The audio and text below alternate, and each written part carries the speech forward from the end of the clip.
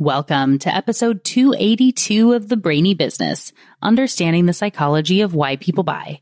Today's episode is all about mental accounting. Ready? Let's get started. You are listening to the Brainy Business Podcast, where we dig into the psychology of why people buy and help you incorporate behavioral economics into your business, making it more brain-friendly. Now here's your host, Melina Palmer. Hello, everyone. My name is Melina Palmer, and I want to welcome you to the Brainy Business Podcast. Today's episode is all about mental accounting. You're familiar with accounting as a concept, I'm sure, and so perhaps you can gather that this is essentially about how we account for things in our mind. But it isn't just mental math. This is about how we can create separate accounts for things in our mind that feel concrete, but often aren't. When I give examples in this episode today, which originally aired in the summer of 2019, you're going to find yourself saying, well, obviously that's how that works. And then when you realize it doesn't have to be that way, it's kind of mind-blowing, but in a good way. In a way that helps you to see that our brains make rules all the time, and sometimes they're really valuable. Mental accounting is a great thing in a lot of ways. It helps us to save money and prioritize things that we might have a harder time with if everything was all lumped together. But it doesn't mean it's the only way, or even the right way. It might just be the best way our brains are doing it right now. And it's always a good thing when you can know the rules your brain is using to make decisions, as well as that of your employees, peers, customers, and more. So, why are we talking about mental accounting today? I'm so excited I had an opportunity to refresh this one, which came up because this Friday, I'm joined by Dr. Merle Vandenacker, who runs the Money on the Mind blog. She is an expert on psychology and personal finances. And when she's here on Friday, we're going to talk about how the stress of money and fear of losing a job and inflation and the like can impact employees and what businesses should know about that to better support their employees and to understand the economic impact that this kind of stress has on an organization, even if you don't think it has anything to do with you. It does. We specifically talk about mental accounting in the episode, so I wanted to take the opportunity to refresh this one today because it doesn't come up as often as some of the other episodes, and it deserves a moment in the sun. Before we jump back into that episode, I want to be sure you know that your free mental accounting worksheet is in the show notes, along with links to related past episodes, books, and articles, many of which hadn't come out when this episode originally aired. It's all waiting for you within the app you're listening to and at thebrainybusiness.com/282. All right, let's talk about mental accounting. The concept of mental accounting was introduced by Nobel Prize winner Richard Thaler and is based on humans' illogical approach to value in relative terms instead of looking at it as an absolute. So what does that mean? Let me introduce the concept with 3 simple anecdotes from one of Thaler's papers on mental accounting, which I've linked to for you in the show notes. It says first, a former colleague of mine, a professor of finance, prides himself on being a thoroughly rational man. Long ago, he adopted a clever strategy to deal with life's misfortunes. At the beginning of each year, he establishes a target donation to the local United Way charity. Then, if anything unexpected happens to him during the year, for example, an undeserved speeding ticket, he simply deducts this loss from the United Way account. He thinks of it as an insurance policy against small annoyances. And then there's a little subpoint in the paper which says, this strategy need not reduce his annual contribution to the United Way. If he makes his intended contribution too low, he risks having uninsured losses. So far, he has not been charitable enough to have his fund cover large losses, such as when a hurricane blew the roof off his beach house. And here's Thaler's next little example. A few years ago, I gave a talk to a group of executives in Switzerland. After the conference, my wife and I spent a week visiting the area. At that time, the Swiss franc was at an all-time high relative to the US dollar, so the usual high prices in Switzerland were astronomical. My wife and I comforted ourselves that I had received a fee for the talk that would easily cover the outrageous prices for hotels and meals. Had I received the same fee a week earlier for a talk in New York, though, the vacation would have been much less enjoyable. Lastly, a friend of mine was once shopping for a quilted bedspread. She went to a department store and was pleased to find a model she liked on sale. The spreads came in 3 sizes: double, queen, and king. The usual prices for those quilts were $200, $250, and $300 respectively, but during the sale, they were all priced at only $150. My friend bought the king-size quilt and was quite pleased with her purchase, though the quilt did hang a bit over the sides of her double bed. These are all examples of the way that mental accounting can impact the decisions we make. When you heard each of these stories, you might have thought, what a great idea, or at least agreed with the sentiment. This goes to show just how ingrained in our brains this concept is. You might not be able to see why any of these is technically illogical because they appear to make perfect sense. And that's what this episode is all about. In the case of the first example, with the money being set aside for charity and a just-in-case account, it helps the brain feel less irritated by unexpected costs, even though setting money aside is completely arbitrary. In reality, money and accounts should be perfectly fungible. That's an economics term for interchangeable, essentially, for any of you who aren't familiar with it. But if that were the case, it wouldn't matter if money was in a savings account or a checking account or your pocket or a 401k. It would all exchange exactly the same and separation wouldn't matter. Fortunately or unfortunately, that is not the world we live in. There's a great story the actor Gene Hackman shared about his friend Dustin Hoffman when they were young and struggling to make ends meet. Apparently, Hoffman asked Hackman if he could borrow some money, to which the friend agreed. They then walked into the kitchen where there were several jars full of money. Hackman said, "Why do you need to borrow money from me when there's plenty of cash sitting right there?" Hoffman then pointed to the empty jar labeled food, as the jars with money in them were set aside for other things like rent and utilities. This is a perfect example of how our brains segregate when thinking about money, and we don't need physical cash in jars to do this. And this is one of the reasons the field of behavioral economics was discovered. Traditional economics does not account for the importance of this phenomenon. This isn't all bad, but it can get people into trouble sometimes. Like when they have $10,000 in credit card debt at 18% interest and $8,000 in a savings account earning next to nothing.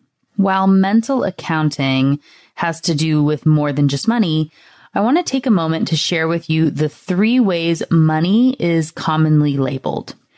Expenses are grouped into budgets like food, rent, and entertainment. These are like the jars Dustin Hoffman had in his house, or the common envelope methods for paying things down. Wealth is separated into accounts: checking, emergency, or rainy day funds, and retirement. And lastly, income is looked at in categories, namely regular or windfall. I'll dig deeper into each of those concepts as we get into the episode, but first I want to get back to the second of those little stories I introduced at the beginning of the episode. In the second story, Thaler talks about how he was speaking in Switzerland and the money he was paid helped him and his wife to enjoy the trip, even though the conversion rate to Swiss francs was astronomical at the time. At the end, he talks about how if he had been paid the same speaking fee the week before at a conference in New York, it wouldn't have had the same benefit on the trip as it did when they were so closely associated. While this is totally understandable and relatable, it's also completely irrational. Both were paid in US dollars, and if they were the same fee, then the conversion would be exactly the same. So why does it feel different? It's because of this silly little thing called mental accounting. For another example of this, a study was done where people were asked if they would be willing to buy a ticket to a play that week under two scenarios. In the first, they had already gone to a basketball game earlier that week, which cost $50, and the money was also allocated to an entertainment type of budget. In the other scenario, they had gotten a $50 parking ticket earlier in the week, which would, of course, be a different mental budget of emergencies or something like that. So what happened? You probably know already that those with the parking ticket were more likely to buy the ticket to the play than those who went to the basketball game, even though, of course, both monetary losses were for the exact same amount. Much like regular accounting, in mental accounting, individuals will book and post any occurring or planned transactions to the mental account. However, small items may not be booked in the same way as a big item would be, just like a business may use petty cash. As long as it's below a certain amount, it doesn't need to hit the mental account. This is why donation requests for just 68 cents a day can be more effective than asking for all that to be donated in one lump sum of $250. This is, of course, framing in action again. And similarly, and in reverse, when trying to diet, it's a common suggestion to use the money from eating out or getting that daily chai tea latte to take a vacation or buy new clothes once you hit your size goal. $5 a day may not seem like much when you're enjoying that treat, but it adds up to almost $2,000 in a year. When I was a kid, I used to run to the door to be able to greet my dad when he came home before my sister could get there. Yes, I love my dad and I wanted to see him, but there was a secondary benefit. He always used full bills when paying for things, and that's another thing in mental accounting of paying with bills, breaking a 20 versus smaller bills and using change. But whoever was there first, and it was probably me at least 80% of the time, would get to keep all the change in Dad's pocket. Sometimes it was nominal, but occasionally it was $2, $3, $4, which is significant to a 9-year-old, and much better than the chores I would have had to do to earn that kind of cash. Why did my dad see change as throwaway money instead of how it would have felt if it was still in its paper form? If those were bills instead of dimes, they would not have made it into my hot little hands.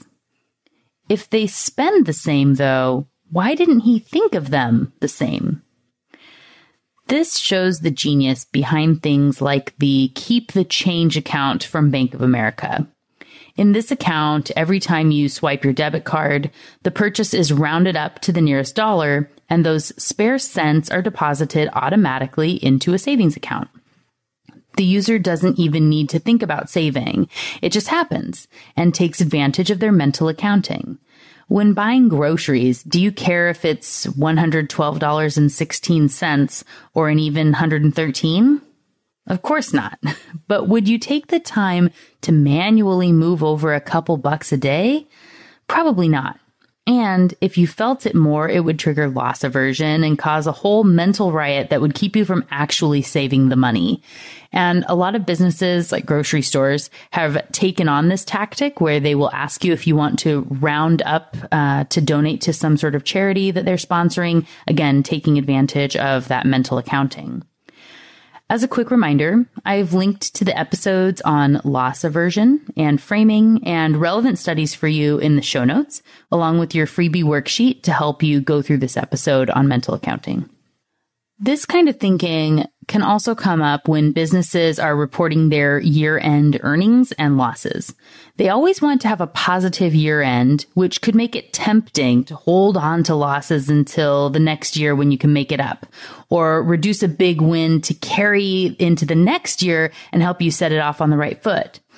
or if it's looking like you're going to have a bad year and take a loss, general wisdom would be to throw in as much negative and expense as you can. This is known as taking the big bath to help next year be better. One bad year is a blip, but two is a trend. The thinking here is that if it's going to be negative, you might as well have it all come in at once. After all, if people are going to be upset, you might as well pile on and only get the griping once, right? Of course, this is all on paper and somewhat arbitrary as to where the line is drawn in the sand, but it definitely impacts decision-making, confidence, and the years to come. I want to take a moment to talk about how this impacts the use of credit cards and debt. I'm going to keep it brief because I have a whole episode on the pain of payment coming in a couple weeks. However, similar to the process of rounding up change at the grocery store, adding a small amount to an already large payment doesn't feel the same as having that payment on its own. This is because of decoupling, where you remove the pain of the payment away from the joy of the purchase. Studies show people who pay in cash are much more likely to remember the exact amount they paid for something compared to those who put it on a credit card. And even when it's a much larger amount than rounding up to the nearest dollar, say $50, when it's being added to a credit card balance of $1,500, it doesn't feel like it's as significant, especially if you're paying the minimum payment. It only adds a couple bucks to your monthly bill. This type of mental accounting is a dangerous place to play and gets a lot of people into trouble. It's easy to think we're doomed because time discounting will keep it so we're always more interested in the small gain today over the big gain tomorrow, or that we want to get the joy of the purchase today and put it onto the credit card payment forever. However, there are some times where people significantly prefer to prepay over delaying their payments. Specifically, when getting something they will have a lot of joy from, like a vacation, people would prefer to pay the whole thing in advance. Similar to Thaler's trip to Switzerland, vacations are enjoyed more when they are prepaid because it feels free. When paying for a vacation before you go, you have the excitement of planning and all the fun you'll have and what a great experience it will be, so it doesn't hurt as much. After the trip is over, though, it feels like you're paying for nothing because the enjoyment already took place and you kind of forgot about it. Really think about this in terms of your vacation. So let's say you're going to Europe and you're paying $5,000 for this trip. And so you set aside and you pay $1,000 every month, and then you go on your trip and you enjoy yourself and you come back and you can just have the memories of what a great time you had. Wonderful. Let's say you don't pay anything. You go on your trip, you have a good time, and then towards the end of the trip, you start to think about, oh man, I'm going to have to pay for this. And maybe you don't go on an excursion, or you don't go do something you really want to because it's going to add another $50 onto this event, and you're going to have to pay it all when you get back. And then when you get home, you've got a bill waiting for you. Your first $1,000 payment is due next week. Does it feel a lot worse? Yeah, and it impacts the joy you're able to experience on the trip. So with your own work, think about the benefit that might come from people paying in advance versus paying later. And to show you times where you do want to pay later, this is completely different than if you were paying for, say, a washer and dryer, which most people have no problem making payments on after they get those machines. They have the utility and benefit of the machine each time they use it, which helps justify the ongoing payments in their mental account. This is the same with homes and cars, as long as they're not purchased as part of a midlife crisis. But more on that in the pain of payment episode. Again, the lesson here is that there are times when prepayment is necessary and beneficial for the overall enjoyment of an experience. This is why all-inclusive vacations, gambling at the casino with chips instead of cash, or pre-buying tokens for wine tastings work particularly well. The cost associated with buying the item has been taken care of before the experience takes place, which makes it feel free while it's being consumed, which helps the person to enjoy it more. This is also why paying for things using foreign currency feels like play money and doesn't have the pain of paying in the same way. Plus, it's been deducted from your mental account at the time that you maybe pulled it out of the ATM or went to the bank and converted it into the new currency. It all feels disconnected, even when the money still has the same value in each form, whether it's in an account or cash in your hand. And whether it's dollars or euro, it's really all the same. How does this apply to purchases that feel like an investment? Thaler did a study back in the 80s and asked people, suppose you bought a case of good 1982 Bordeaux in the futures market for $20 a bottle. The wine now sells at auction for about $75 a bottle. You've decided to drink a bottle. Which of the following best captures your feeling of the cost to you of drinking this bottle? The 5 possible answers were $0, $20, $20 plus interest, $75, and $55. The logic behind that being you drank a $75 bottle for which you only paid $20. In purely economic terms, the correct answer is 75. But in fact, more than half said drinking the bottle either cost nothing or actually saved them money. They then went on to run a follow-up study which asked, suppose you buy a case of Bordeaux futures at $400 a case. The wine will retail at about $500 a case when it's shipped. You do not intend to start drinking this wine for a decade. At the time that you acquired the wine, which statement more accurately captures your feelings? 1. I feel like I just spent $400, much as I would feel if I spent $400 on a weekend getaway. 2. I feel like I made a $400 investment, which I will gradually consume after a period of years. Or 3, I feel like I just saved $100, the difference between what the futures cost and what the wine will sell for when delivered. The study found that the typical wine connoisseur thinks of the initial purchase as an investment and later thinks of the wine as free upon consumption. This inspired Shafir and Thaler to name their paper, Invest Now, Drink Later, Spend Never. And I've, of course, linked to it in the show notes. The big thing to realize here is that the way the consumer uses their mental accounting transforms a hobby that could be very expensive into one that is seen as free. When prepayment comes into play, like when investing in a timeshare, the impact of the payment gets completely wiped off the mental accounting sheet, so its impact on the experience becomes zero. This is how we get things like sunk costs, but those are not always felt properly. Consider you bought a pair of non-refundable shoes that felt great in the store, but then you tried to wear them and they hurt a lot. Maybe you waited a few days and tried again and they hurt even more. The amount you paid for them will influence how long they stay in your closet.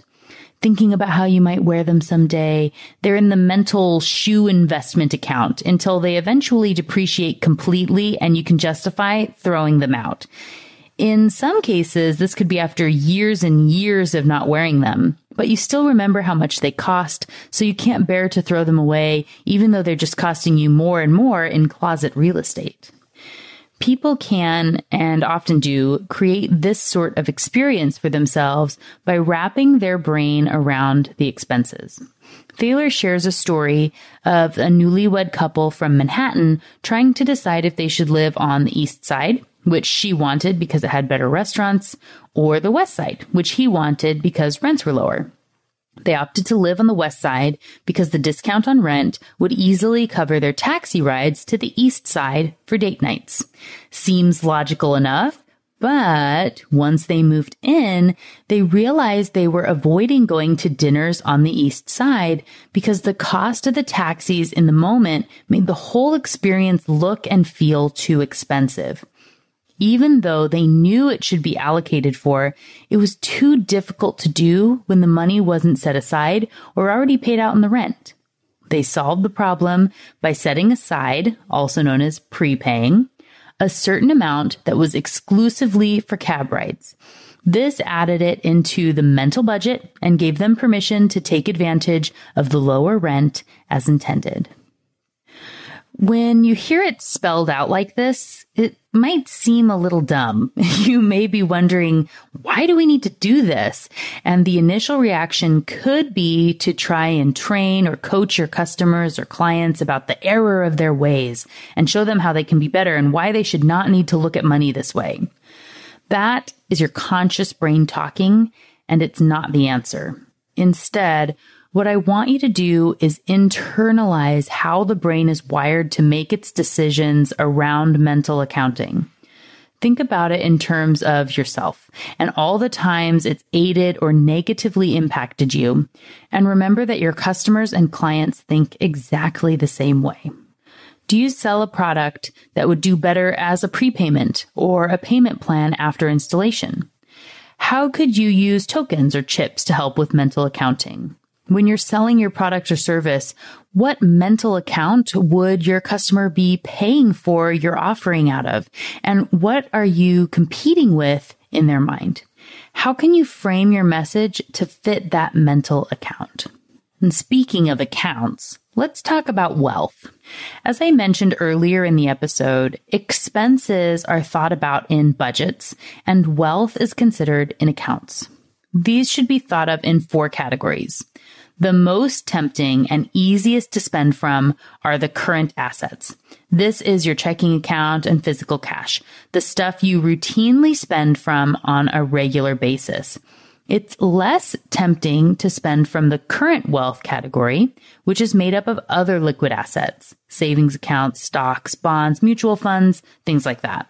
Your brain has earmarked these accounts for saving money, making you less likely to spend from these accounts than the first tier. Next is equity, like that in a home or a car you own. You could take out a loan, and it's less sacred than it used to be now that home equity loans and lines of credit are more common, but most people are aiming to pay these things off, and it feels more painful to get that money out, so it's only done for a really good reason. Finally, future income is the least tempting category. These are your retirement accounts. When looking at statistics and probability, likelihoods are typically written between 0 and 1, where 1 is basically 100% likely and 0 is no chance. Even though money is economically fungible and should be able to move between accounts equally, an analysis found that the likelihood people will spend $1 in the current income account is nearly 1.0, so almost 100%, whereas those in the future income category is close to 0. Those who have issues with self-control should set up accounts that are off limits and put together automatic transfers so they're not tempted. When it comes to wealth in these sorts of categories, people are very influenced by paper gains and losses. Say you bought 2 different stocks for $50 a share. One went up to $75 and the other's down to $25 a share. If you needed to raise some capital, traditional economics shows you should sell the loser, but mental accounting tells you to sell the winner to avoid the future loss and that you want to hold on to the loser until it regains its past glory and starts making money. Again, check out the episode on loss aversion and booms, bubbles, and busts for more on those concepts. So how does this impact everyday decisions? Let's say you bought a movie ticket for tonight and it's $10. When you get to the theater, you realize you lost the ticket and there's no way to recover it. Do you buy a second ticket for $10? When Kahneman and Tversky studied this, 54% of respondents said no. Then a second group was asked, you plan to go to the movies tonight, and when you go to the theater to buy your ticket, you realize you lost a $10 bill. Do you still buy the $10 ticket to the movie? 88% said yes. This is because of how the loss is mentally accounted for. When the loss is associated with the outing to the movies, it's aversive. But when it is not associated with the outing, it's still annoying, but doesn't impact the mental account for the movie. Where you keep the money, mentally or physically, matters. But it also matters how you came across the money in question. Money that you earn in your paycheck is considered different than money you win in the lottery or find on the ground. Gamblers talk about this as house money, and you might see them keeping some money in one pocket and the rest in a different pocket. This is mental accounting at work. Say you go into the casino with $100, and that's all you're going to spend for the outing. You cashed in for chips and then are up $200, at which point you take $100 back and put those chips in your left pocket. So you know you're leaving with the money you started with. And the extra money you have in chips is house money. You can bet big with or risk differently than you might otherwise because it was an unexpected windfall. Prior gains make people more likely to take on big risks, but prior losses do not make them more risk-seeking unless the new opportunity gives them a chance to break even. Interestingly, the way you got the windfall also matters in how it gets spent. For example, if you inherited $10,000 when a close relative passed away, you may feel more obligated to spend it on something serious than if you won $10,000 playing Wheel of Fortune. So what about dividends? The way you receive the dividend impacts your willingness to spend it. If a business pays out with an increase in stocks, it's less likely to be cashed out and spent than if the individual is sent a check in the mail for the same value. In your business, consider this when you give out bonuses or benefits. How will the mental account allocation impact the way the gift is used? And how does that line up with the intention behind the gift? This is one reason many businesses give gifts in kind instead of cash as part of incentive packages. This is especially impactful when the gifts are luxuries the individual would not buy for themselves, but values highly. There are many multi-level marketing companies. These were people selling Tupperware back in the day, and now there are tons of these like Arbonne and Sensi and Ideal Protein and everything else under the sun, it seems. Many people who start with a company like this are doing it as a way to supplement their income, and it's very common to have tiers where you get a prize that you wouldn't buy for yourself, a purse or furniture, or vacation, or in some cases even a car. This keeps the earning in a separate mental account than cash and allows the earner to treat him or herself in a way they would not if they were paid cash. While it's easier to give cash than gifts in many cases, when the gift given is something someone really likes or enjoys, it can have a greater value than giving cash. If you give cash, someone might be tempted to put it into savings, which isn't a bad thing. But if you're hoping they'll spend the money on something they will love, it might defeat the purpose of giving a gift in the first place. Another great example of using gifts for employees is out of the National Football League. For years, the league struggled with getting players to come to play in the All-Star game. Many would report injuries or come up with other excuses to skip, until it started being held in Hawaii and had a free trip for the player and their significant other. Today, there are hardly any no-shows. With a minimum annual salary for active rookies at $480,000, these guys can afford to take a trip to Hawaii, and being paid the cash equivalent of the trip would not have the same incentive for them. This is why the standard gift-giving recommendation is to buy someone something they would not buy for themselves. So if your colleague is retiring and she likes to drink wine, but she typically buys $10 bottles to keep it reasonable, you could buy her a $50 bottle to show how valuable you think she is and let her try something she wouldn't buy herself. Why does a single bottle of a wine she's never tried and may not like at all seem like a better gift than 5 bottles of her favorite wine? Because mental accounting is silly. Oh, and one other tip that's sort of opposite of lumping losses together on a balance sheet or in using credit cards is the concept of multiple gains. While losses should be lumped together, gains should be separated out to really feel their value. The best way I've seen to describe this phenomena is don't wrap all the Christmas presents in one box. Brands can use mental accounting to their advantage in the way they advertise products. Let's say your customers love to drink expensive imported beer, and that's what you sell, but they've said it feels too expensive to buy and consume on a regular basis, so they only get it for special occasions, maybe when on vacation or on holidays. Beer companies have gotten pretty good at showing other special occasions that can count to encourage customers to buy and consume more. For example, weekends are made for Michelob or Corona's Find Your Beach campaign. How can you use this frame on mental accounting in your business? All right, we are getting ready to wrap up the episode. I'm going to close out with a section on mindset and how mental accounting impacts more than money. To talk about mindset, I'm going to ask you some questions from a study. Think about how you would answer each, and then I'll let you know what the consensus was. All of these examples are a comparison between Mr. A and Mr. B. Mr. A was given tickets to lotteries involving the World Series. He won $50 in one lottery and $25 in the other. Mr. B was given a ticket to a single larger World Series lottery, and he won $75. Who was happier? You have your answer? All right. So even though they won the exact same amount, they both won $75, 56 of the 87 people surveyed said it was Mr. A. All right. Next question.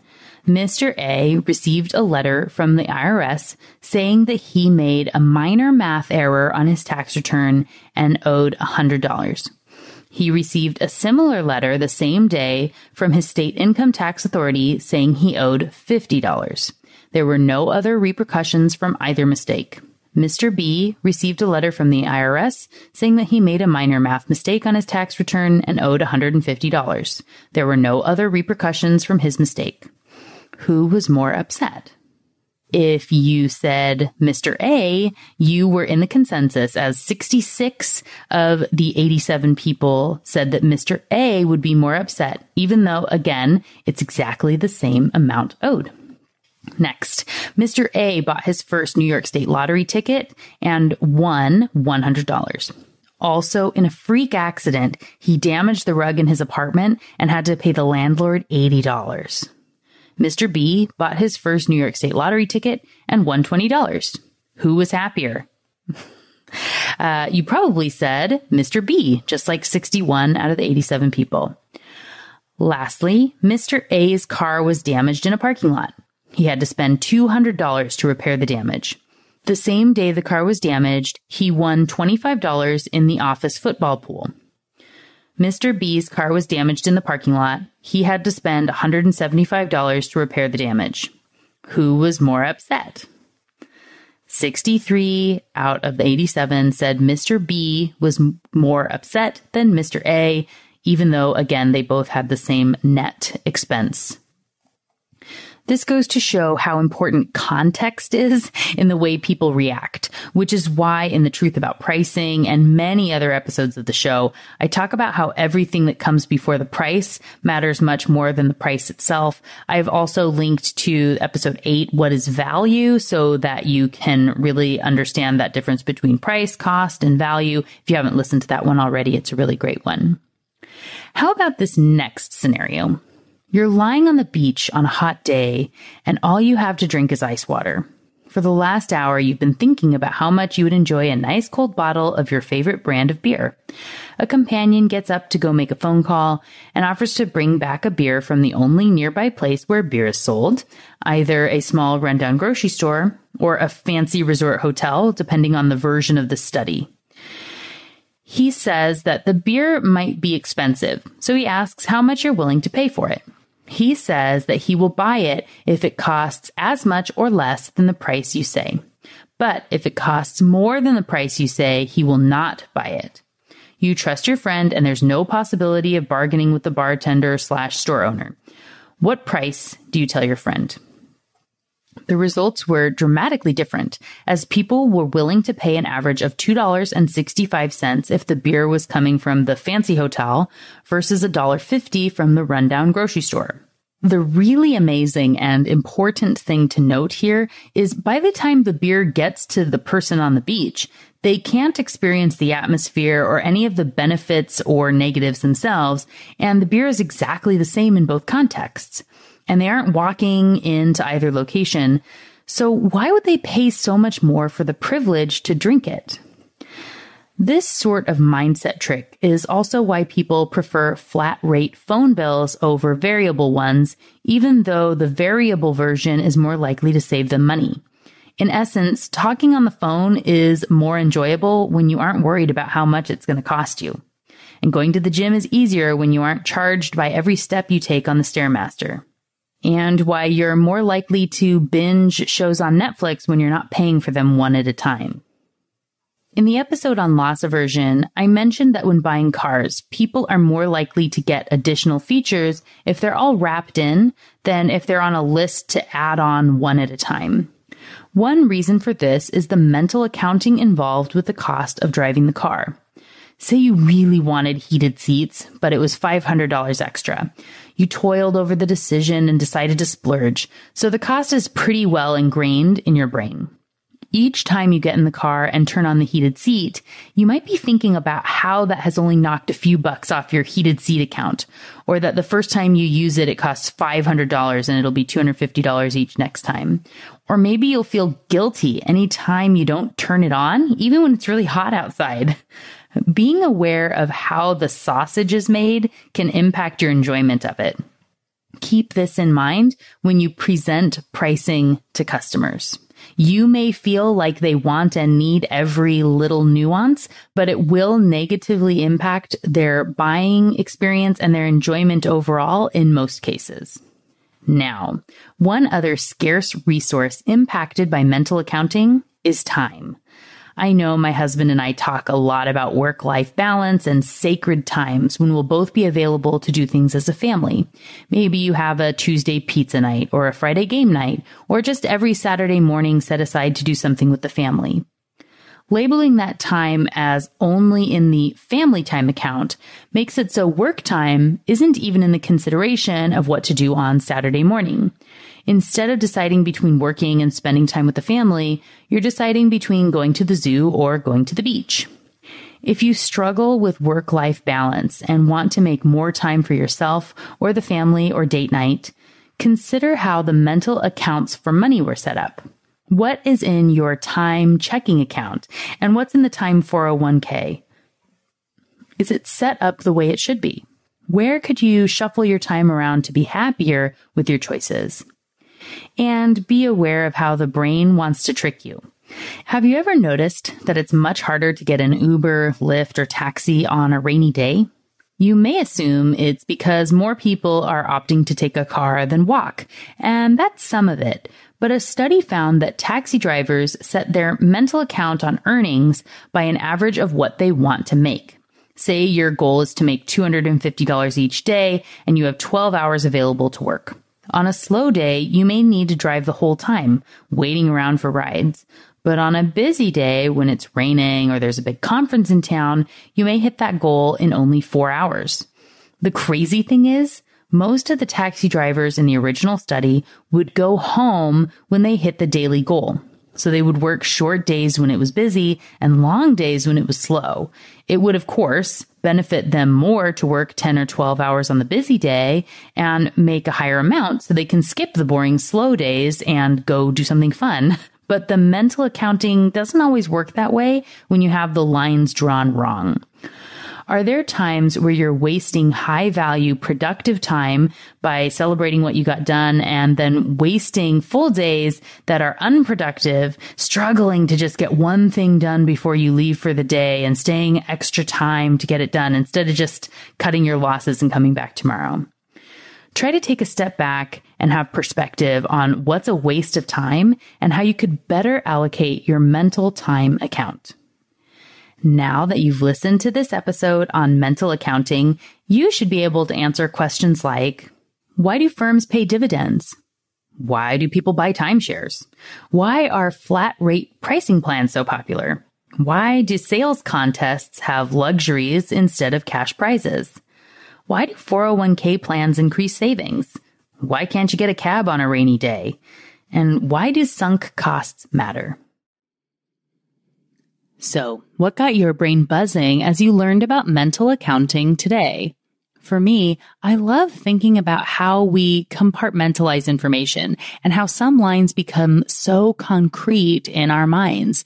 Even though they're completely made up, it's really fascinating when you start to unpack what a concept like this really means, you know? Perhaps this is my love and obsession with metaphor and cognitive semiotics, but really understanding how and why the brain does this and how we make these rules about money and relationships and so many other things is just so cool. What about you? What resonated the most as you learned about mental accounting today? Is there anything you've been doing that you want to stop having as a limit? Maybe changing some boundaries you thought were firm, but really not required. Or maybe you want to start doing something to rein yourself in a little bit. Finding a spot where you would like to limit your behavior and insights from mental accounting can help you to do that. Whatever your top insight is, will you come share it with me on social media? You can find me as the Brainy Biz pretty much everywhere and as Melina Palmer on LinkedIn. There are easy links to find me in the show notes for the episode, along with related past episodes, as I said, many of which came out after this episode originally aired. So it's always kind of a fun little project to see what's in there, what cool stuff has come out since this episode first aired.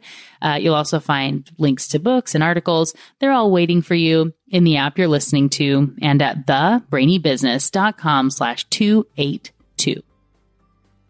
And just like that, episode 282 on mental accounting is done. Join me Friday for a brand new episode with Dr. Merle van den Akker of Money on the Mind. It's going to be a lot of fun. You don't want to miss it. Until then, thanks again for listening and learning with me. And remember to be thoughtful. Thank you for listening to the Brainy Business Podcast. Melina offers virtual strategy sessions, workshops, and other services to help businesses be more brain-friendly. For more free resources, visit thebrainybusiness.com.